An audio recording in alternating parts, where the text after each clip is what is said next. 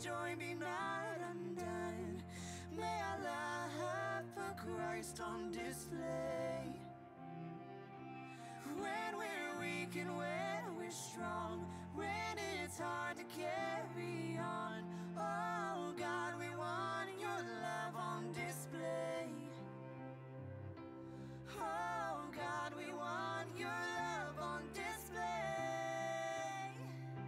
Here we are, we're yours and yours alone. God, here we are.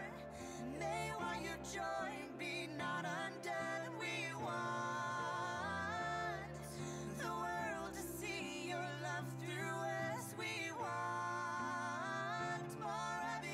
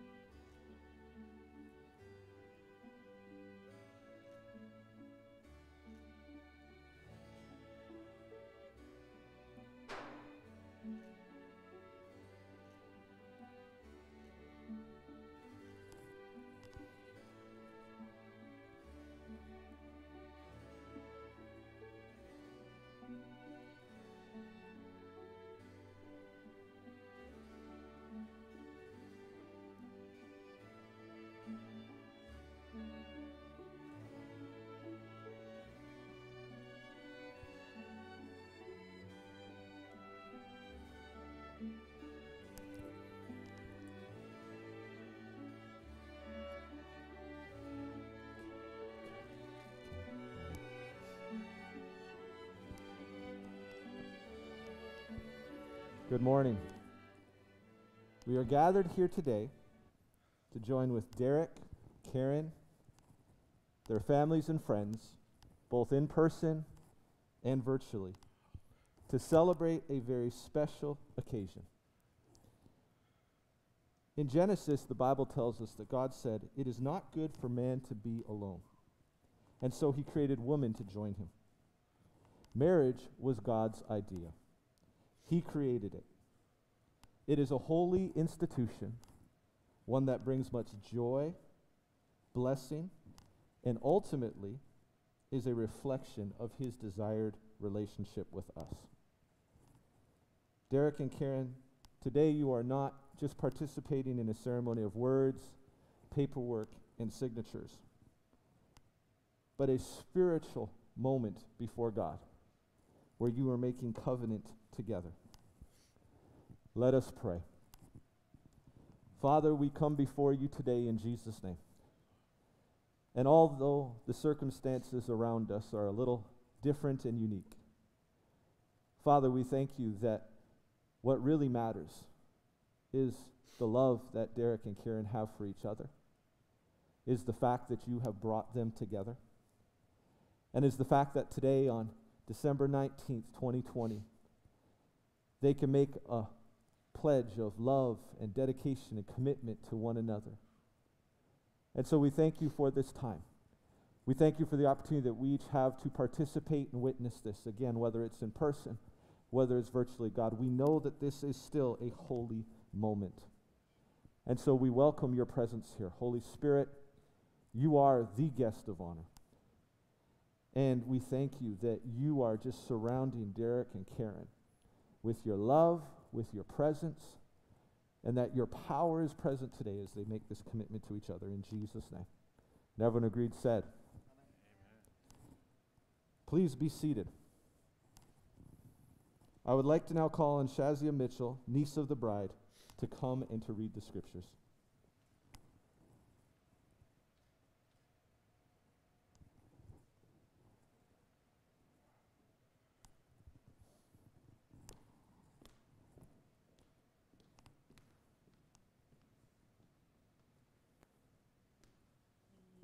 Is taken from 1 Corinthians chapter 13. I were to speak with eloquence in earth's many languages and is in the heavenly tongues of angels, yet I didn't express myself with love. My words would be reduced to the hollow sound of nothing more than a clanging cymbal. If I were to have the gift of prophecy, with a profound understanding of God's hidden secrets, and if I possessed an unending supernatural knowledge, and if I had the greatest gift of faith that could move mountains, but have never learned to love, then I am nothing. And if I were to be so generous as to give away everything I owned to feed the poor, and to offer my body to be burned as a madra, without the pure motive of love, I would gain nothing of value.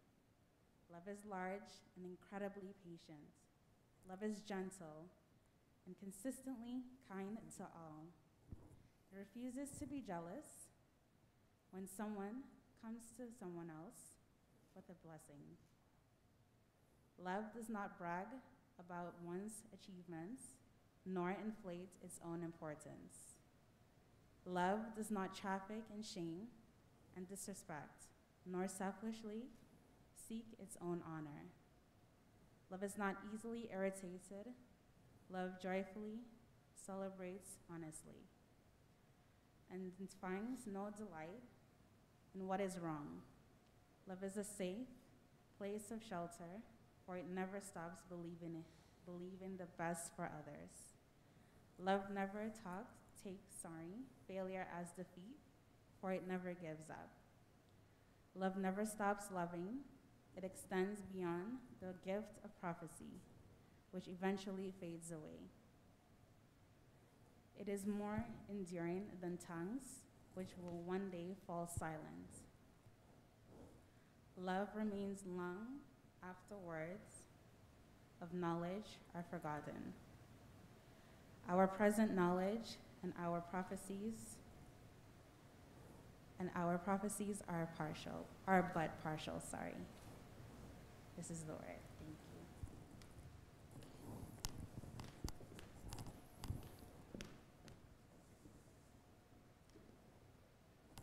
Thank you. Thank you, Shazia. One of the honors that I have whenever I officiate a ceremony is that I have a brief moment to share the word.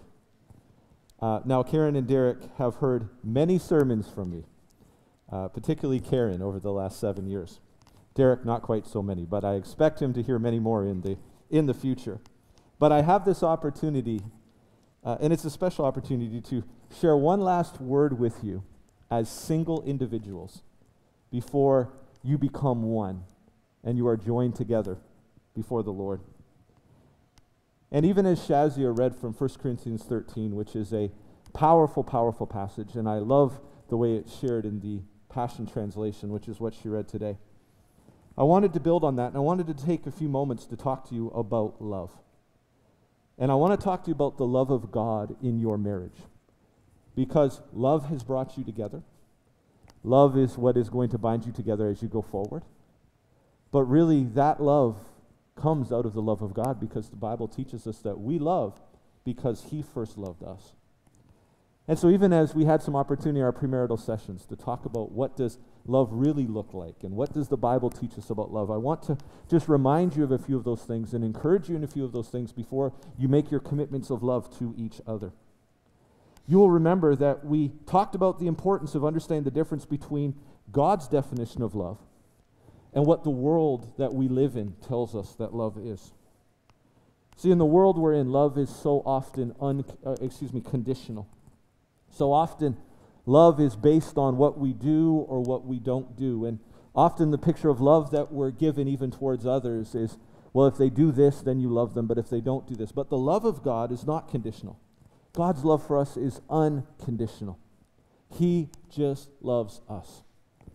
He loves us. He loves you.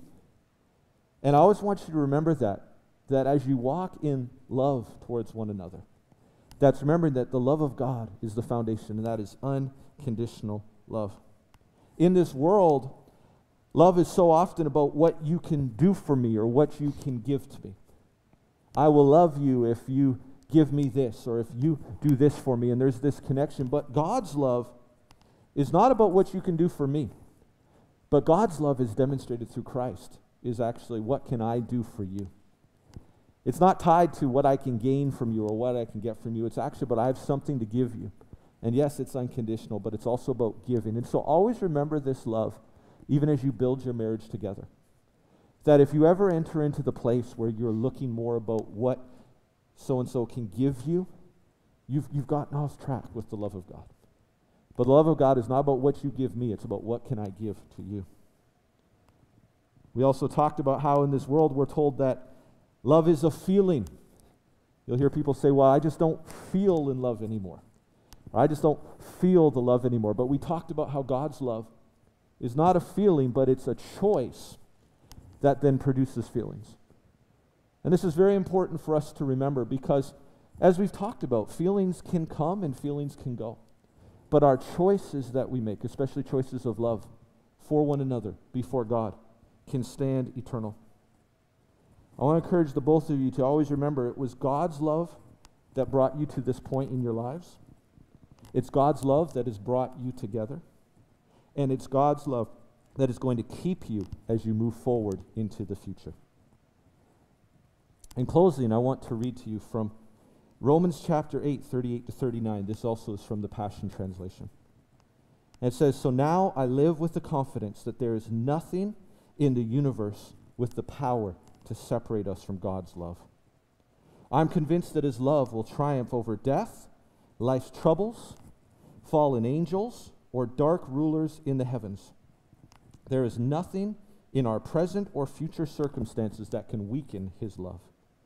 There is no power above us or beneath us, no power that could ever be found in the universe that can distance us from God's passionate love, which is lavished upon us through our Lord Jesus, the Anointed One." Amen? I would now like to move to a declaration of faith. Derek, have you accepted Jesus Christ as personal Savior and committed your life to His leadership and direction? Karen, have you accepted Jesus Christ as personal Savior and committed your life to His leadership and direction? I have. Before these witnesses and in the sight of God, you are professing your faith in Jesus Christ until His return. This is not a product of religion, but is a true and living faith. If you forsake this faith, you break covenant with God. If you let this faith grow cold, you put at risk your covenant with one another. Do you believe this to be true? Today is a day that you will remember for the rest of your lives. It is the beginning of an exciting journey that God is calling you to walk out together. You are not just entering a legal contract today, but a spiritual covenant before God. And before you make your vows to each other, I want to charge you each with several things. Derek, first I want to charge you, as the scriptures say, to love Karen as Christ loves the church. This is the standard and the example that has been given to us. And obviously, we cannot do this in our own strength, but through his strength, we can love our wives as Christ has loved the church. And so always remember that Jesus is your example, and you want to carry the same heart that he carries in this marriage. Second, I want to charge you to be a spiritual servant leader in this marriage. You'll remember that we've talked about in our session about what does godly authority look like in marriage. And we talked about how godly authority is not about being in charge. Godly authority is actually about taking up the towel and serving. And I want to charge you to be that servant and to be a servant in this marriage to your wife and to the children that God will bless you with. And finally, in following Christ's example, I want to charge you to lay down your life to serve Karen. That is part of the commitment that you are making today. There never should be a day that you have and she goes without. Today you are making that commitment to serve her and to put her first. Karen, I also want to charge you with several things as well. I want to charge you, as the scriptures say, to love, honor, serve, and support Derek. You both will remember in Ephesians, where we looked about the Bible, says that we need to submit to one another. And so, inasmuch as he is serving you, as he's laying down his life for you, there is the same call for you. And it's a beautiful thing when a couple in Christ are both looking as how they can serve each other. I also want to charge you to pray for your husband regularly. There's a book that's been quite well known and popular. It talks about the power of a praying wife. And then there was a sequel that talked about the power of a praying husband. But there is something that strengthens a man in such a great way when his wife is praying for him. And last but not least, I want to charge you to support the dreams and mission that God has given him. His heart is going to be to serve and support you. And I want to charge you that you will have that same heart to support him, to encourage him, to assist him in whatever way you can, and to build him up. Because your belief in him, your faith in him, your love for him will mean more to him than anyone else's. And even if the world seems like it's coming against him, if he knows that you're in his corner and you believe in him, he'll be able to take it on with confidence.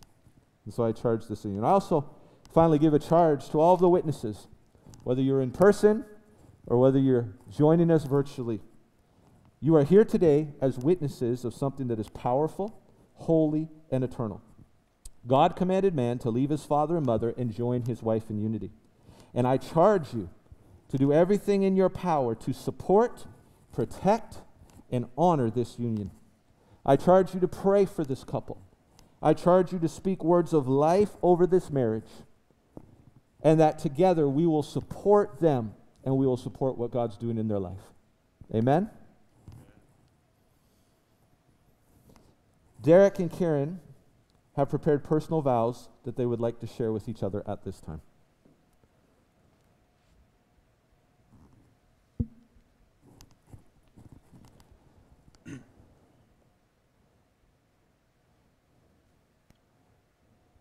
Karen, your coming into my life has been the greatest blessing. You brought, Be a little closer, just so people can hear.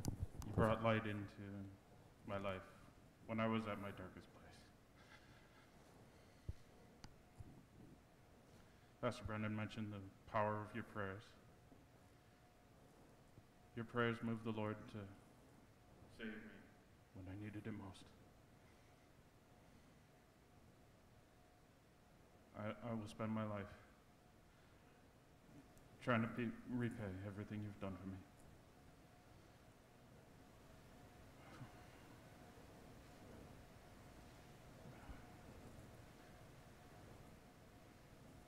Thank you. I'm winging it here.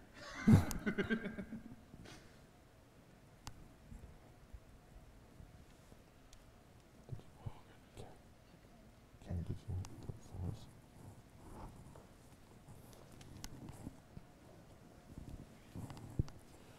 When Pastor Brandon asked us to do a vow, it took me some time to figure out what I wanted to. And I just going through our conversations for the past couple of months. And I remember the first time you told me how you felt. You said that I already had your heart in my hand. And I want you to know that I will always hold your heart in my heart. I love you, Derek. And I will always be with you. Awesome.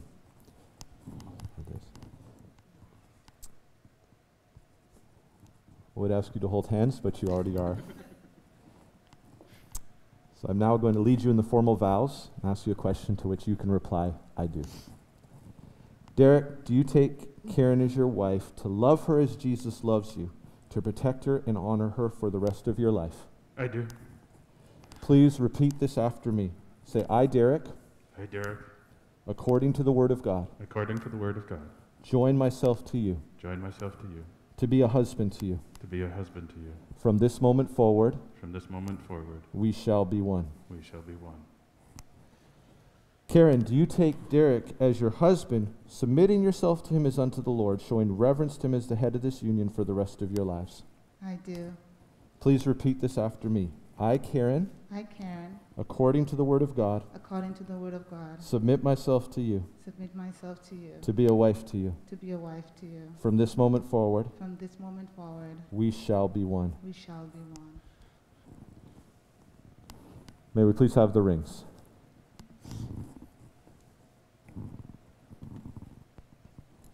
Thank you. A very important part of the marriage covenant ceremony is when you present each other with the token of your commitment, your wedding bands. These wedding bands are made of precious metal. This symbolizes how precious you are to each other and how precious your love is. These wedding bands are a circle. It's never ending. And it symbolizes the never ending nature of this commitment you're making together before God. You will wear these wedding bands wherever you go, because they will be a sign to the world that of your love for each other and of the commitment that you've made of this day. And they'll always remind you of your marriage and of the words that you have spoken to each other. Derek, please take this ring, place it on Karen's finger, and repeat this after me. With this ring, With this ring, I thee wed. I thee wed. It is a sign It is a sign of my deep of my deep and everlasting love and everlasting love for you. for you. In Jesus' name. In Jesus' name. Karen, please take this ring, place it on Derek's finger, and repeat this after me. With this ring, With this ring, I thee wed. I thee wed. It is a sign It is a sign of my deep of my deep and everlasting love and everlasting love for you. for you. In Jesus' name. In Jesus' name. Again, please join hands. Derek and Karen, as a representative of Jesus Christ, before Almighty God, in the name of the Father, His Son Jesus, and by the power of the Holy Spirit, I now pronounce you husband and wife. You may kiss the bride.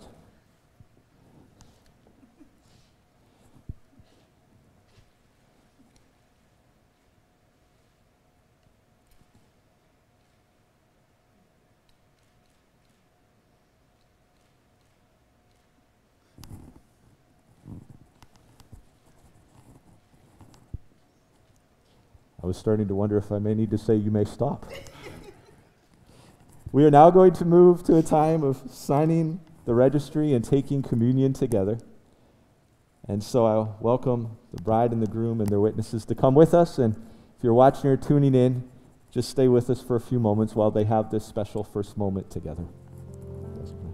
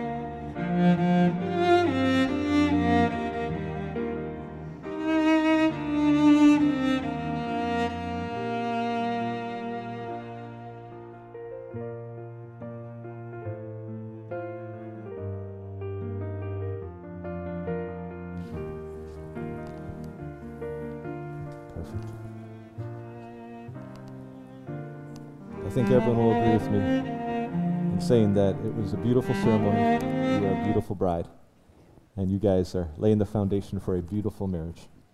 I'd like to ask everyone to join me now as we pray a prayer of blessing over this new couple. Father, we come before you today in Jesus' name. And Lord, we thank you so much today for your love. Even as I've shared today about your love, as we've talked about your love, we thank you so much for your love. We love because you first loved us. And even as I said in my sermon that it's your love that's brought Karan and Derek to this point. It's your love that's brought them together. And it's your love that's going to carry them forward. And so I thank you for the obvious love that they have for each other. That is flowing out of the love they have for you and the love that you have for them. And so today we pray a massive blessing over this marriage. Lord, we thank you that you've brought them together, that you've called them, and that there's a purpose for them in coming together. And God, I declare over their lives that they will fulfill your purpose in their generation. Lord, I thank you, and we declare that no weapon formed against them will prosper, and every tongue that rises against them in judgment will be shown to be in the wrong. We thank you that they will be blessed in the city, blessed in the field, blessed when they come, and blessed when they go. Father, I thank you and declare that you will meet all of their needs according to your riches in glory. Father, I thank you today for the children that you want to bless them with. And Father, we thank you, God, even as they honor you and follow you, that you bless their bread and water, you take sickness out of their midst, and there will be no barrenness nor miscarriage in their land, in the name of Jesus. Lord, I thank you that you've done so much for them to this point, but you are just getting started. And that they are going to experience and see your goodness in such incredible ways in the days, the weeks, and the months, and the years to come. Father, we thank you for hope that rests over them, hope for their lives. God, that this is a day of hope. There's great hope for them. And God, they are even going to be a symbol of hope to many. God, that hope is something that they're going to carry, and hope is something that they're going to share. And so we declare this, and we thank you today. God, just as your word says, that you are the God of all hope, and that you cause us to abound in hope by the power of the Holy Spirit. And I thank you for that overflow of hope, of joy, of love, of peace, and all that you're doing through them. In Jesus' name. And everyone agreed with me said, Amen. Amen. All right, well, ladies and gentlemen, it gives me great pleasure today to introduce to you for the very first time Mr. and Mrs. Derek and Karan Heyfron.